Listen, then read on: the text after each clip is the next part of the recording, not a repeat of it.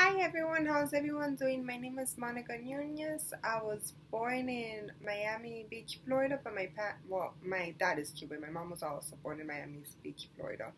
We were both born in the same hospital. But anyways, I am 24 years old. I am going to school for business administration in Miami-Dade Condo campus, but this is my only virtual class that I have. Planning in the future to keep on doing virtual classes though, because it's more convenient. I currently live in Homestead, but my life is surrounded in Condo basically. But yeah, I have one younger brother, and this is my first time doing this video, so I don't know really to say. But I look forward to working with all of you guys and having everyone as classmates. Well, bye!